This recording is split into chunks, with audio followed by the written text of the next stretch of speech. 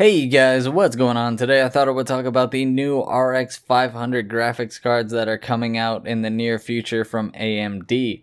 According to this image found on videocards.com, the RX 500 series cards are set to be released on April 30th. However, both Power Color and Sapphire have confirmed that the RX 580 will be launched on April 18th.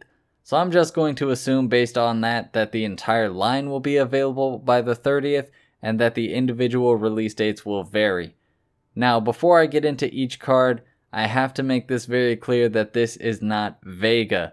This is simply a refresh of the Polaris line, so if you already have something like an RX 480, it would not be a worth upgrade to a RX 580. And the timing of this is extremely weird, but this could potentially be very good for the consumers out there who are looking to play games at 1080p for a very low price. The Polaris line is already extremely affordable and performs very well in 1080p, but now with the upcoming release of the new 500 series cards, we could see a potential price drop for the current line of 400 series cards. As I said, the Polaris line is already very affordable, so to possibly get it even cheaper would just be absolutely incredible. But let's look at what you get with the 580 versus the 480. Looking at this chart, everything is exactly the same except the base clock and the boost clock. Instead of 1120 MHz base on the 480, we see 1257 base on the 580. Instead of a 1266 boost on the 480, we see a 1340 boost on the 580. So really all you're getting with the RX 580 is a overclocked version of the 480. I mean, there's really not a whole lot to it. You could probably just do this overclocking yourself.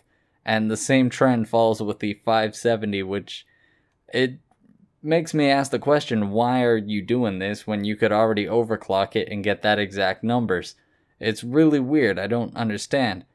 The RX 560, however, does see a slight performance boost over the RX 460 with the addition of 128 stream processors and 8 more texture mapping units. So while it's still not a huge performance boost, it's enough, I guess. It's enough of a boost that I think people who are interested in playing the lower end titles like the esports titles will enjoy. Again though, not really a major improvement over the previous card. One card that did catch my eye and it really piqued my interest was the addition of the RX 550 to the Polaris lineup. With very little is known about this card right now, and all we know that it has 512 stream processors, 32 texture mapping units, 2 GB of VRAM, and a boost clock of 1183 MHz. As far as base clocks, memory clocks, we have no idea what this card has. And this one really is just interesting to me because on paper, this card actually looks pretty damn bad. It's clearly worse than the RX 460, so I don't know who this is supposed to be marketed to or what it's going to cost, but it's definitely interesting. I mean, not really in a good way though. I don't really see a market for this card because the 460 is already incredibly cheap, and to get a card that's probably going to be, I would guess, $70, I would just shell out the extra $20 to get a 460.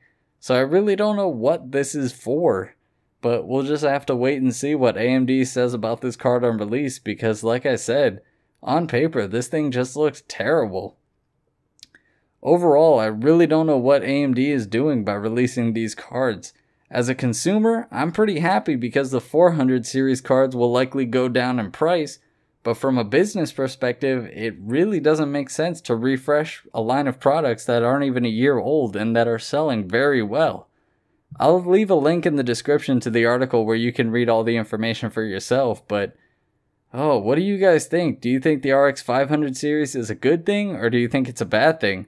Let me know in the comments below, and if you guys enjoyed this video, leave it a like and subscribe to the channel. I am Motionless Gaming, and I will talk to you guys later. Peace.